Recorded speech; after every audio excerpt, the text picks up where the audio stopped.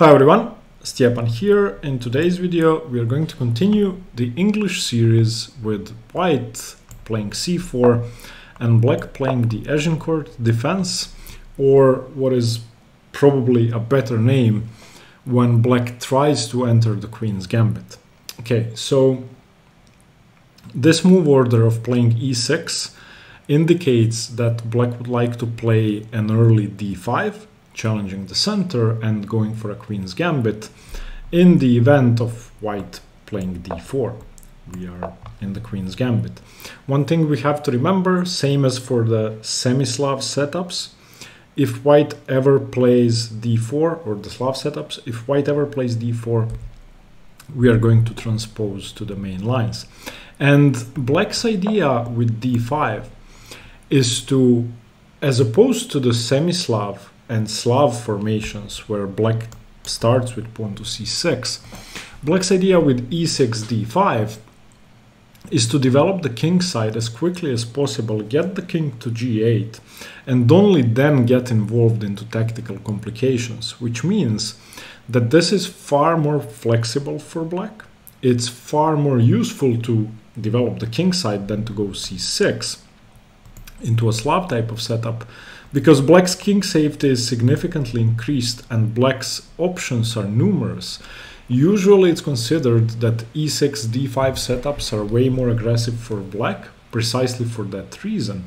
When black plays e6 d5, one very important theme is introduced, and that's the idea of taking the pawn on c4. Now, as opposed to normal Queen's Gambit lines, when we have a pawn on d4, our options are different, and taking this pawn is of great significance.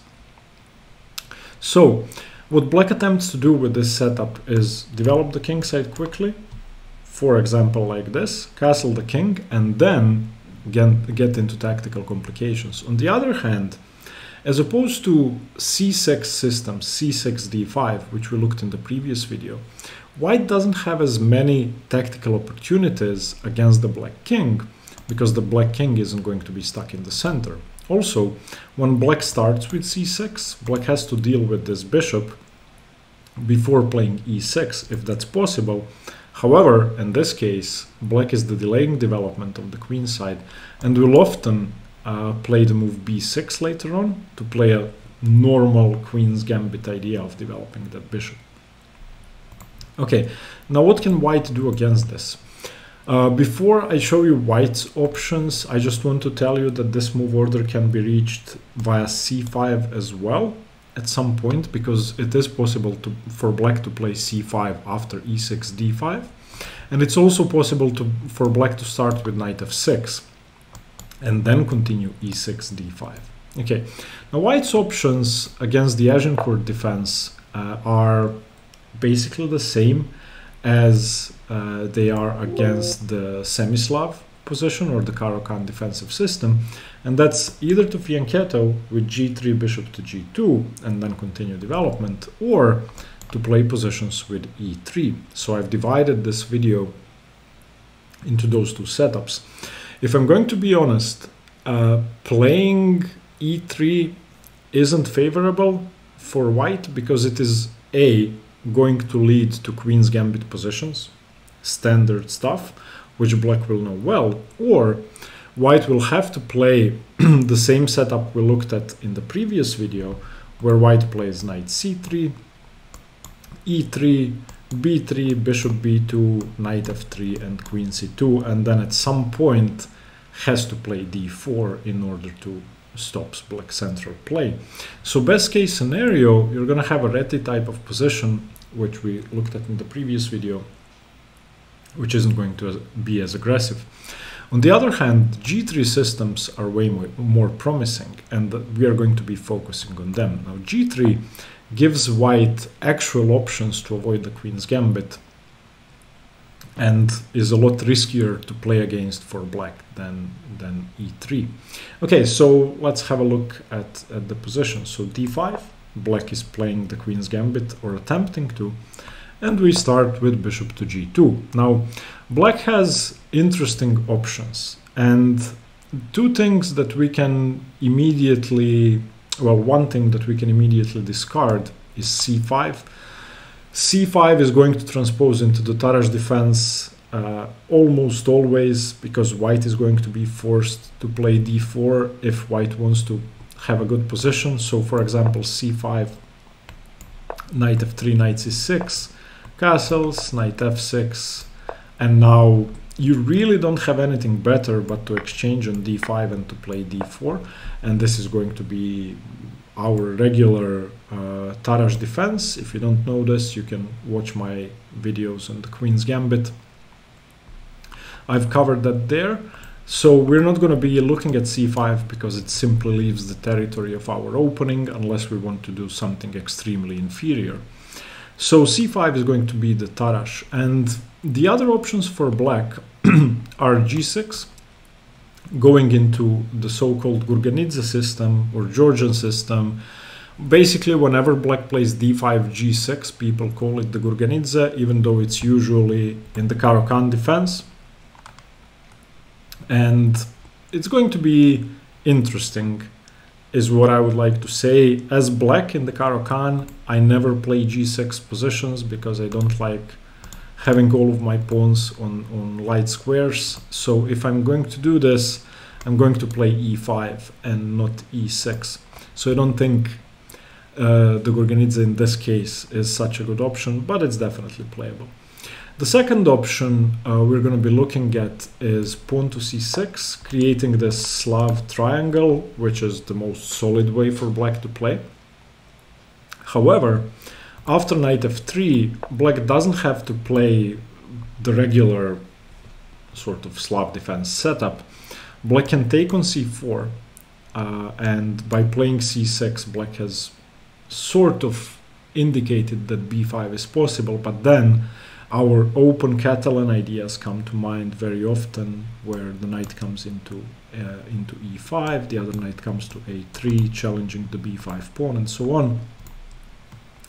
And they can also, after knight f3, for example, continue bishop d6, which is extremely interesting. And this is going to lead either to flexible open c-file positions, if black should play e5, which isn't a common move, but it's definitely playable. We're going to have a look at that.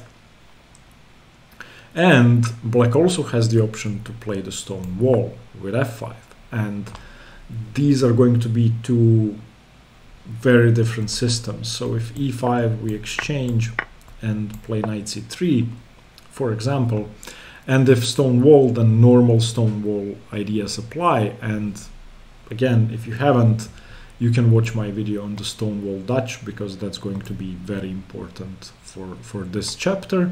And of course, if d4 is ever played, we have a normal stone wall. Okay, now two main moves for black are either to take the pawn, which is going to be the critical line we will be looking at, or to simply develop with knight f6. And knight f6 is by far the most flexible move, where black has many different options in this position. Again, c6 is definitely possible, going into our semi-Slav position from the previous video, so we're not going to be covering that. c5 again, going into the Tarrasch, watch my Queen's Gambit videos. d4, which we are going to cover in a separate chapter in this video, because it's very interesting and it changes the nature of the position.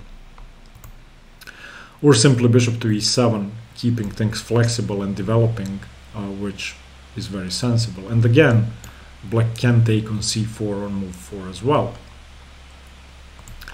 One way to punish white for fianchettoing the bishop and leaving the c-pawn undefended is to take on c4. So this is going to be what we look at first. And this we are going to call and consider the critical line. And black gives up the center when this bishop on g2 has already fianchettoed, and thus black takes on huge tactical responsibility, because this bishop is simply a monster. And black would, of course, like to follow this up with b5 later on and save the pawn. However, if b5 is played, then white is going to have a huge initiative. And finally, let's have a brief look at our e3 setups before we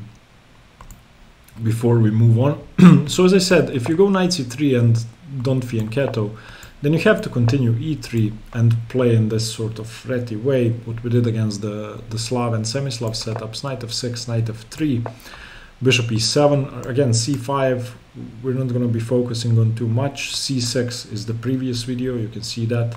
It is possible to play b6 or bishop e7 or a6 or bishop d6. There are many ways for black to develop, but we're going to be doing the same setup. b3, bishop b2, and now whatever black does, we go bishop e2, queen c2, and castles, and that's our setup. And again, if at any point we play d4, we have just transposed to the main lines. Okay, so out of the two different systems for white, in this case, same as in the previous video, I have to be honest and say that g3 will give you attacking and winning chances, and e3, knight c3 honestly doesn't lead to an advantage for white. Okay, so the Agincourt defense, c4, e6. Let's start with part 2 of this video. What if black takes the pawn on c4? Okay, so g3, d5, introducing the threat of taking, and we of course are not gonna defend that. So we play bishop g2, they take the pawn. Now, there are a couple of ways to deal with this position.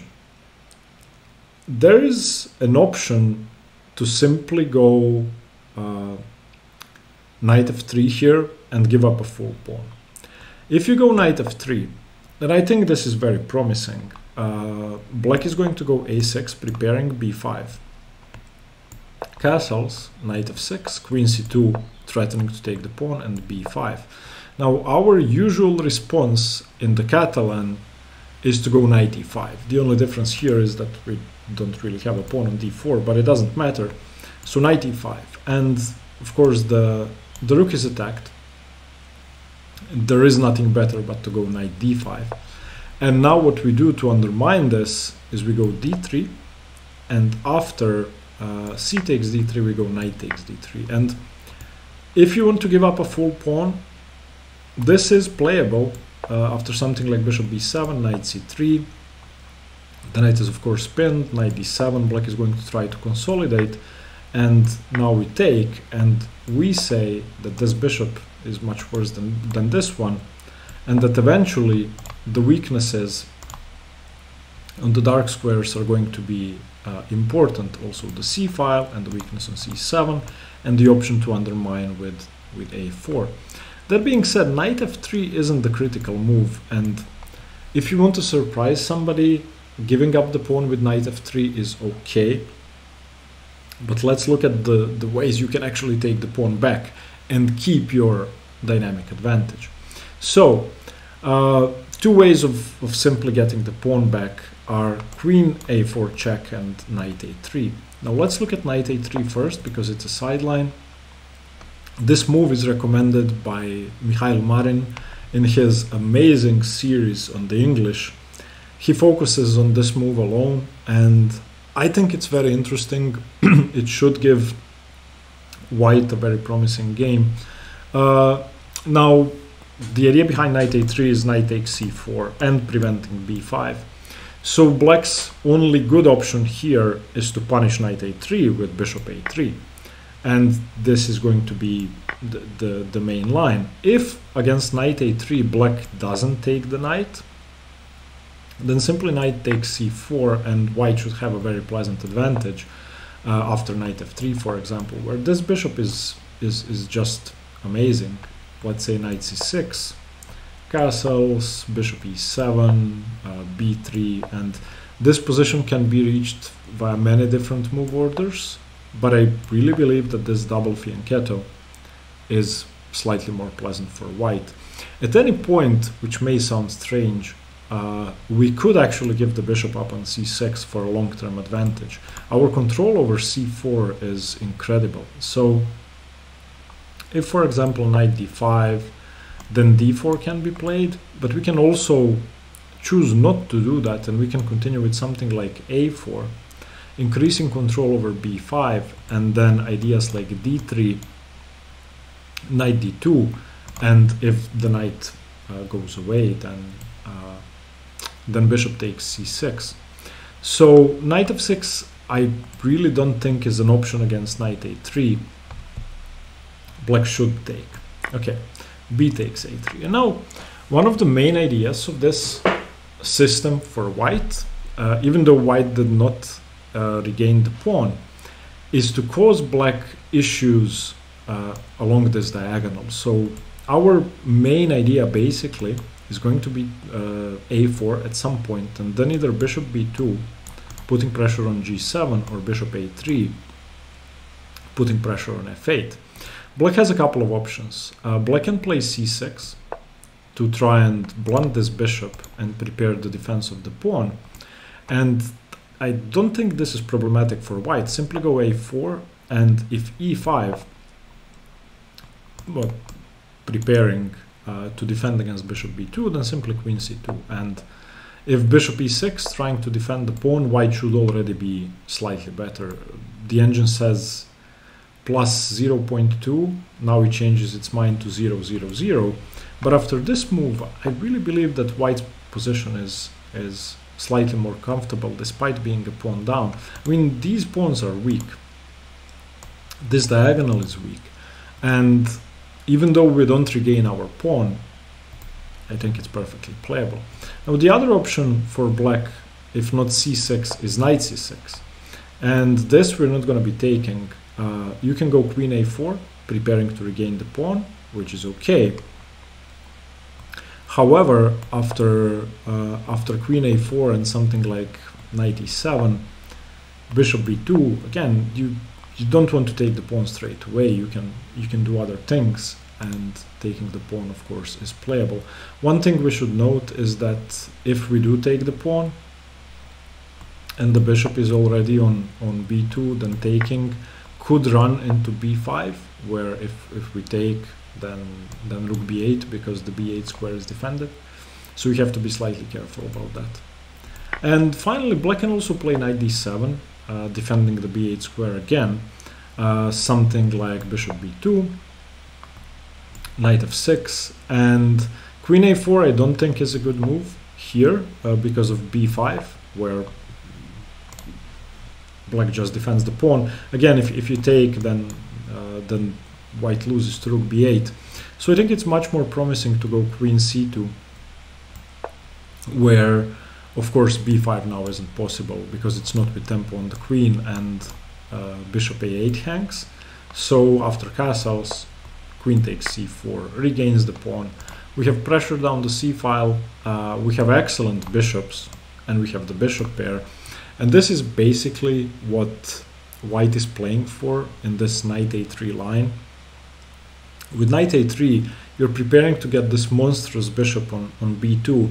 You're hoping to get the pawn back, but even if you don't, like in previous positions, you have enough compensation for the pawn.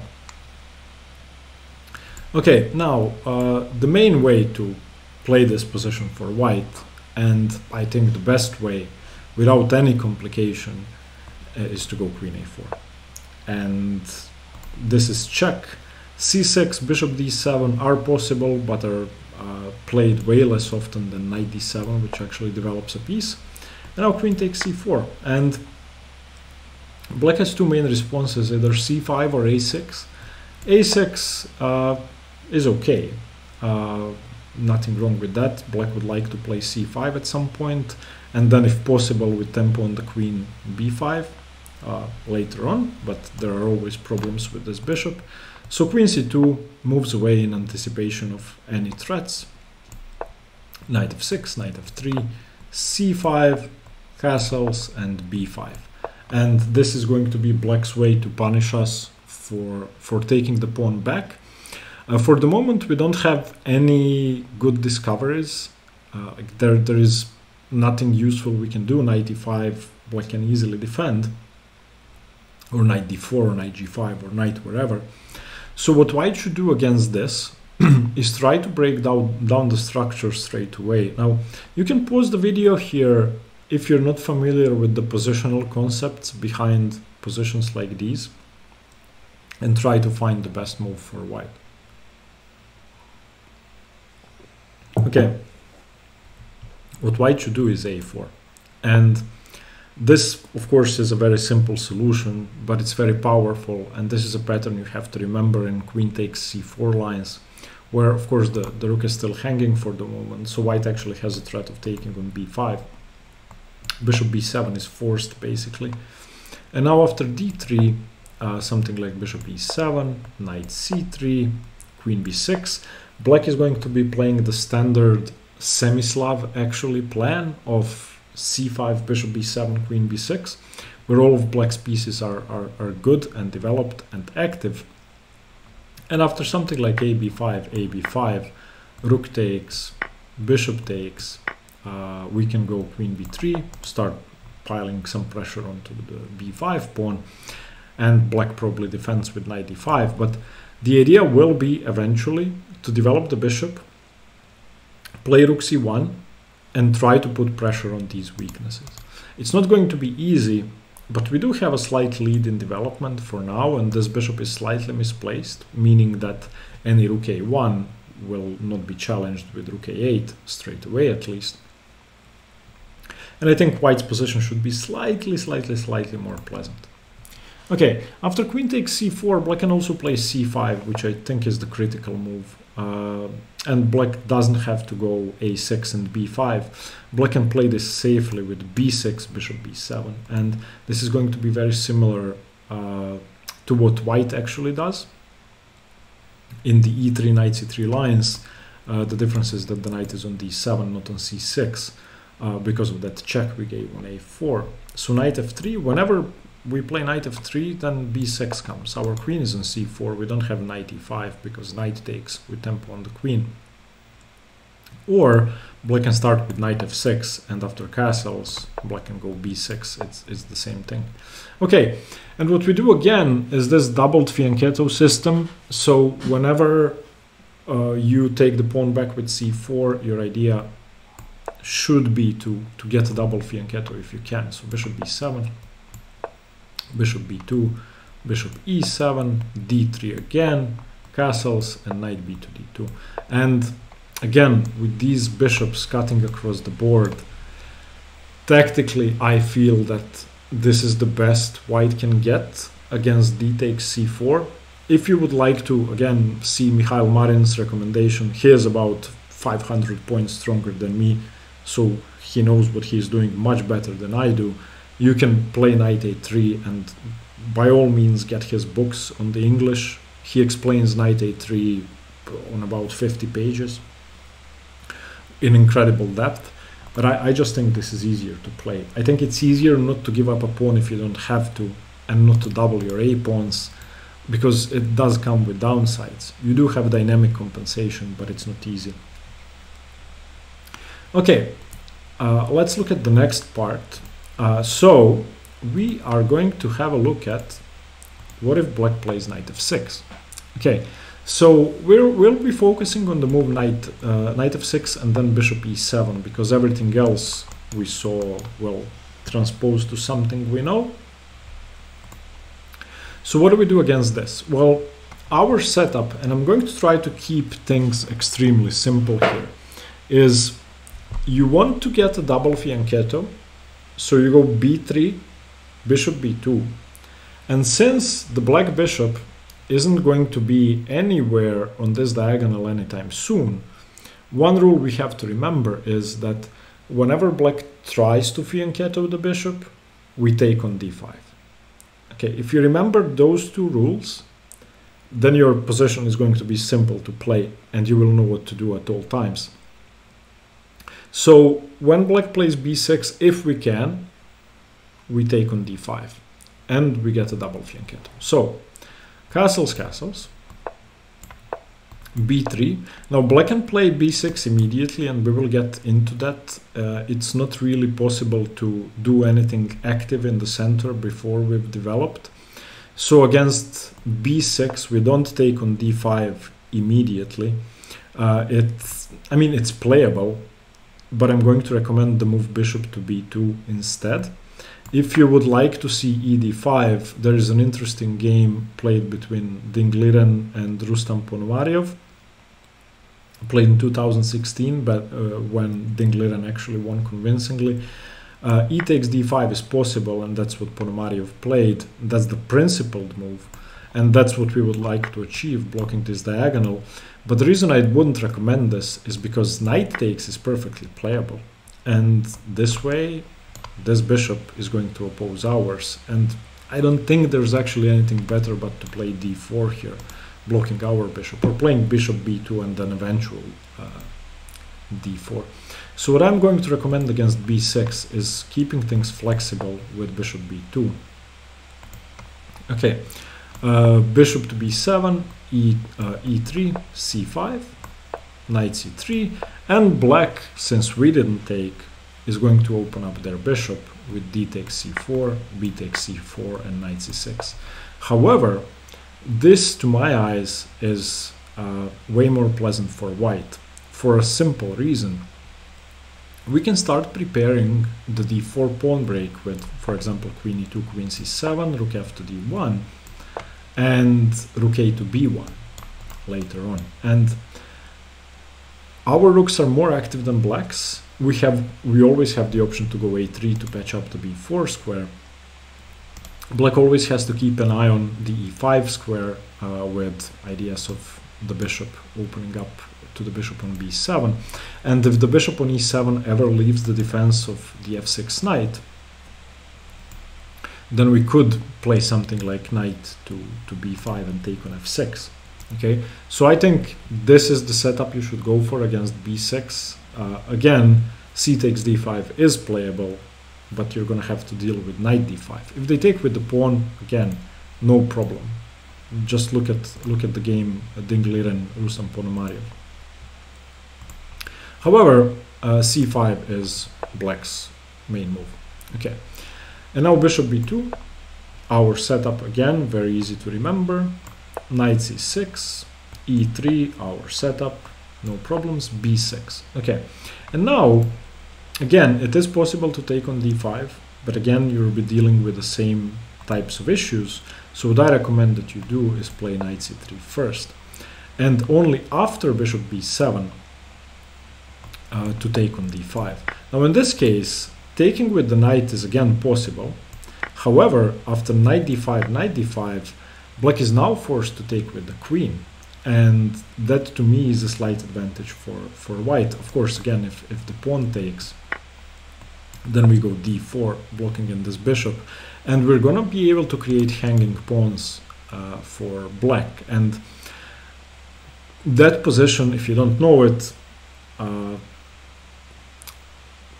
is, in my opinion, easier for white to play. But if you don't know it, you should look at Fischer-Spassky game 6.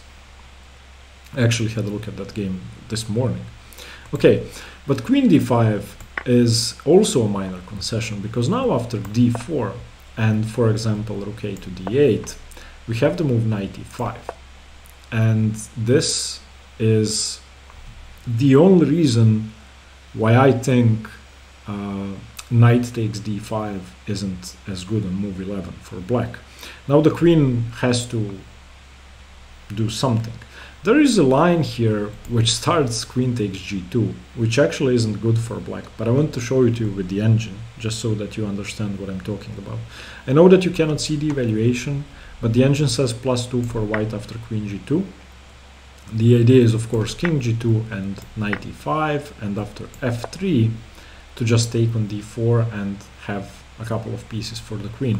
That's not good. Okay, what black should do is queen d6. And now after queen d6, we can go d takes c5, ruining black's pawn structure if taken with the b pawn, and on queen takes c5, we now have the move knight d7. And this, if black doesn't know it, it's just winning. After queen g5, h4, queen h6, we go rook c1, pressure on the knight. And the line goes on. You will need to study this. White wins all the games in Grandmaster play. So let's go to that position again. If c5, I would recommend starting with bishop b2, then e3, then knight c3, and only after bishop b7 you take on d5. Okay, and if pawn takes, no problem. If knight takes, we take again, almost forcing queen takes, and then we play d4. Now one thing we always have to consider is if d4 works or not. In this case it does not work because there's a bishop hanging on b7. So if we do something like, if we play a nothing move, does d4 work? It does not work because queen takes is impossible, and on pawn takes we have knight b5, or because knight e5 is a threat, or I wonder if we can take on d4 immediately. I don't think we can, because on queen d4, knight a4, the queen can just retreat. Yeah, but we have knight b5. So knight f6 isn't a big deal. Remember your setup: b3, bishop b2, and then eventually taking on d5. Have a look at the lines. There are some complicated theoretical lines you have to know well, so don't just play it like a system opening. Okay, now when black plays this triangle of pawns which aims to reach several different openings depending on what black wants to achieve, but is usually connected to the Semi-Slav defense. I don't play this. I play it without e6, but sometimes I will get positions that transpose from this. Now we are going to be going with knight f3, and if d takes c4 is played, then we are simply going to castle, or we can play the move knight a3, going for Mikhail Marin's idea again, where of course b5 loses to knight takes b5, c takes b5, and knight g1. We just pick up the rook, so we don't have to look at that. So if you want to get the pawn back, you can do this and provoke bishop a3 again, and we have just transposed to that position with c6. Okay, so we don't really have to look at this.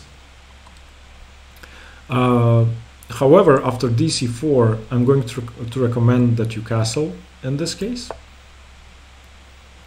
and after b5 that you go d3, and this I think is extremely promising for white. C takes d3 is basically the only move, and now we continue with knight e5, and this pattern of knight e5 with pressure on c6 and pressure on d3 is going to be a common theme throughout your games in this opening. Now d2 loses for black, and the reason is very simple. We go queen e2 and then rook d1. Our pieces are just tremendous, and there's pressure on c6. Our rook is already in the center, and we have ideas like bishop f4 or bishop e3 depending on where the queen goes. It's not really easy to move the black queen. So against knight e5, black really should continue bishop to b7, and I would just take on d3, where white has a more pleasant position despite being a pawn down, in my opinion. Black king is completely unsafe. However, if you don't want to give up a pawn, Mikhail Marin's idea of knight a3 is playable. Okay, other options are a transposition to the previous video. If black plays knight f6, we are in the Semi-Slav, and you know what to do. You can watch the previous video. Again, a double fianchetto setup, and it's going to be similar to what we looked at just a minute ago. And one difference black could go for, because black hasn't played knight f6 yet, is this idea of bishop d6 very quickly. Now, as I said in the introduction, bishop d6 introduces two options: an early e5 or an early f5. We're going to castle and see what black does. If black plays the early e5, I really don't think we are in any trouble at all. If you take and go knight c3, black's center is under pressure, and if you turn on the engine, it prefers white by a very narrow margin, but only after the move knight e7. All other moves are actually inferior and a lot worse than knight e7. So after knight f6, for example, d4 immediately should give white a pleasant advantage, where we're never afraid of e4 because we can eventually try to get our knight into f5, or we can simply play it safe with knight e5 straight away, which is my preferred method of dealing with this. I don't like having my knight on h4, but just remember that e4 isn't a problem. Knight e5 is very very standard. Okay, so if they go e5 and we get this position with knight c3, knight e7, now we can go for a very simple attacking plan of going knight e1 and trying to put pressure on the pawn. Now there is one general rule with central pawns. Whenever your opponent has two pawns on adjacent files on the same rank, they are extremely strong. So what you would like to do is break them open and force one of the pawns to move forward. So if you go knight e1 and either of the pawns advances, for example d4, then this bishop is a monster, this square is weak, and our pieces just became much better. So e5 I don't think is a problem. Now f5 is way more interesting in my opinion. Now if you want to go into a stone wall, then d4 at some point is going to lead you into a normal stone wall. But there are two different ways to play this position if you don't go into the main lines. I would recommend that you play with b3 again to keep our repertoire simple. You can play with d3 and you can eventually play both moves. I think that's the best setup. The point is you're simply preventing any jumps into e4. So black's main advantage in the stone wall, the e4 square, is under our firm control. So after something like knight c3 and castles and e4, we are actually the ones to break the center and gain a central edge. I don't think there's a problem with that at all for white. But you can also start with b3 and bishop to b2, avoiding d3, because it's not as if knight e4 can be easily played with our bishop here. If they castle, trying to threaten knight e4, then you go d3. And let's say queen e7 or knight bd7. Again, we just prepare the e4 pawn break. We break the center, and our double fianchetto is obviously better than black's bishops. The stone wall bishop completely dead on c8. So, in my opinion, playing against this pawn triangle, if they go for something normal, like knight f6, bishop e7, you know what to do. If they go for an early e5 or f5, both positions should be fine for white, no issues at all. Okay, next I want to show you a very interesting pattern, which is a pattern. The move order isn't going to matter, so don't try to concern yourself with specific move orders. The pattern is, what if black at some point plays d4, trying to block our bishop? So what we're going to expect is black playing c5, e5 and a5, trying to get a firm grip on these dark squares. So what we are going to be doing is blocking the pawn up with d3, attacking the pawn with e3, and breaking the bind on c5 with a3, b4. So these are our pawn breaks. Once we achieve both of them, both b4 and e3, we're going to get something closely resembling the Benoni, but we are going to have a slightly improved position compared to that, because our bishop will eventually be able to come to the diagonal and be strong. So let's have a look at that. e3 first, undermining. Now if this is exchanged, d4 was a wasted move.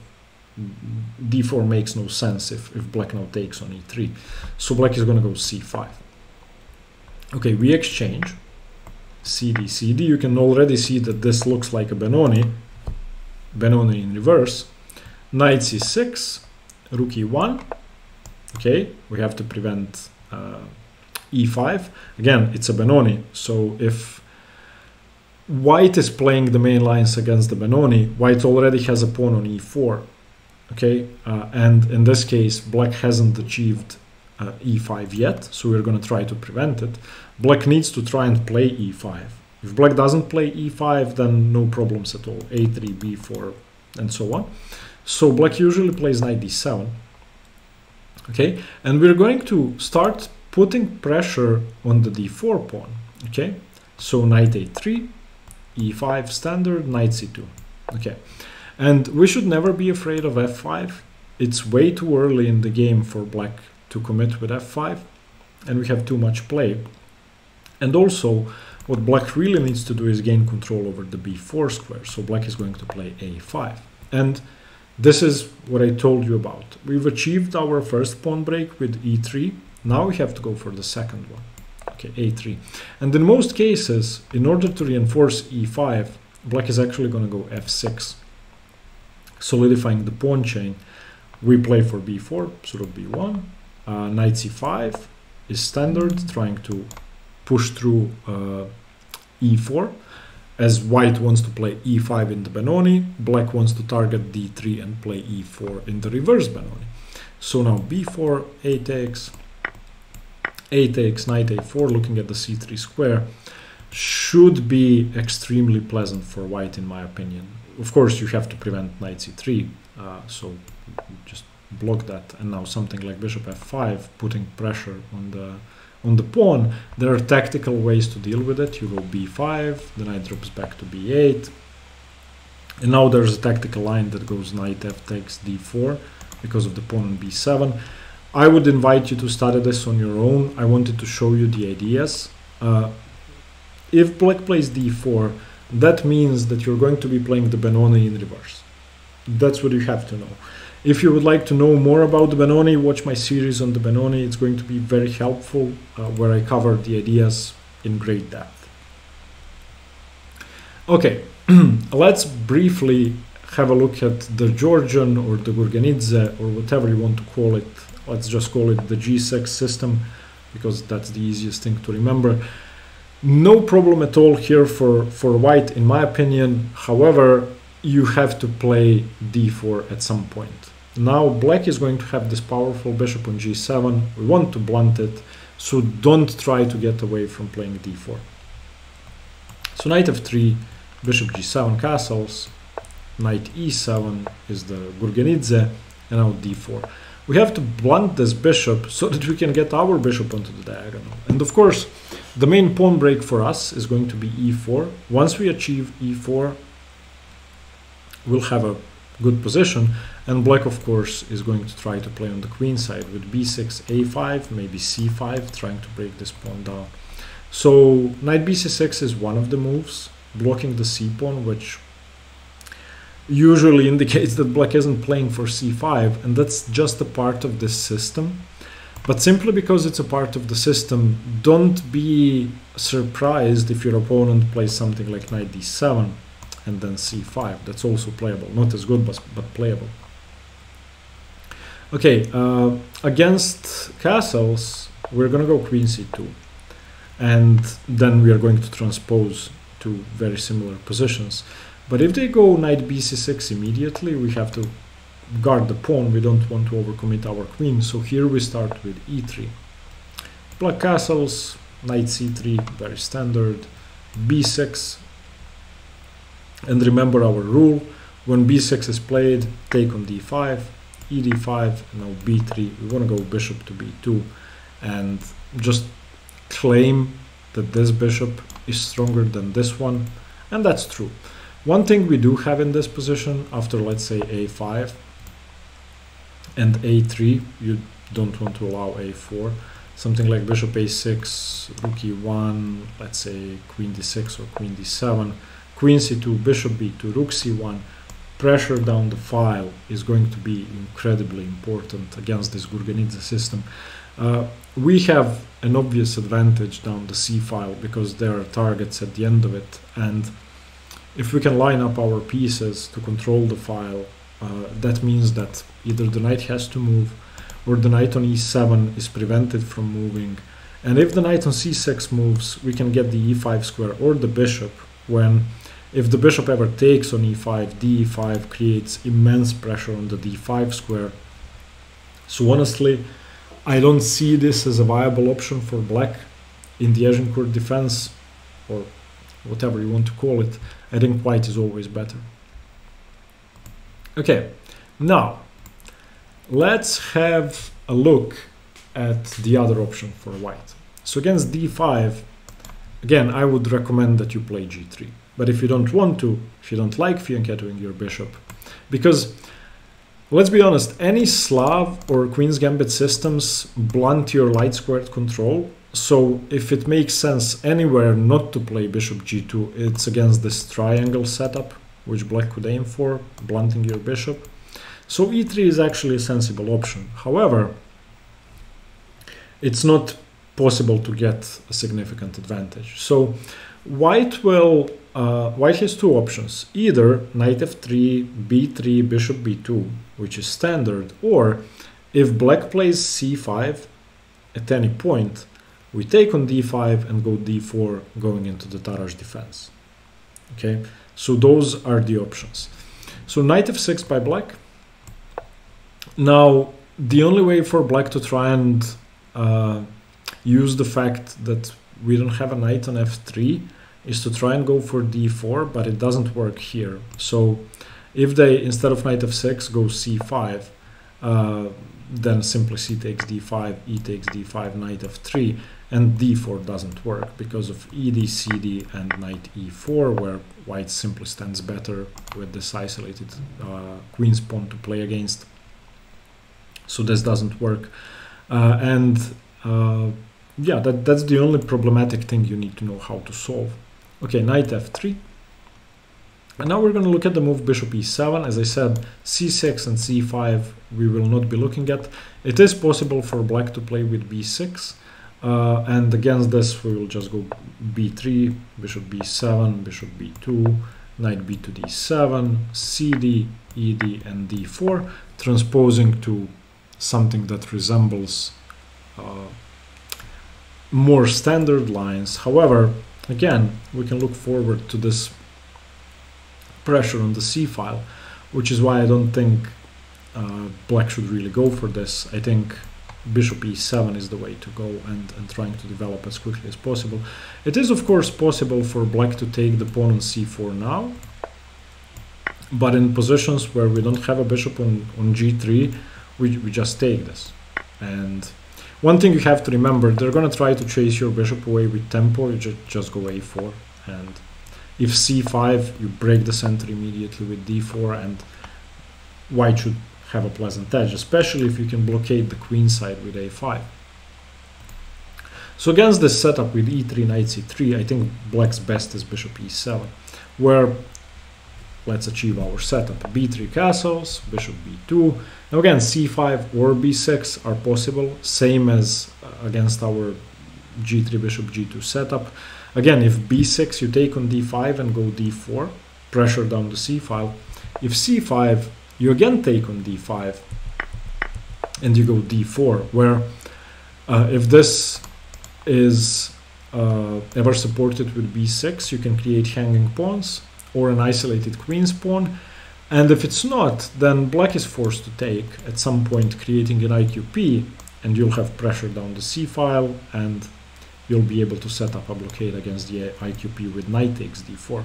So if you turned on the engine in these positions, it's always going to say equal. However, even though these are perfectly playable for white, and it's possible to win games from here, they aren't as imbalanced. And if anything, the imbalances you get are of a positional nature, meaning you might get hanging pawns, isolated queen's pawn, pressure down one semi-open file, one target. Whereas if you go g3, the position can be tactical, the position can be mad. You can get attacking positions where you can play for a significant advantage very early on. And also importantly, it's very hard for black to go wrong here, especially if black is familiar with the positional ideas behind, for example, hanging pawns. So if you want to win games more often against the Agincourt defense play g3. That would be my advice. Okay, I hope you got something from the video. I know it's long, all the videos are going to be long, there's a ton of theory. There's nothing I can do about it. Let me know what you think, stay tuned for more chess, bye bye.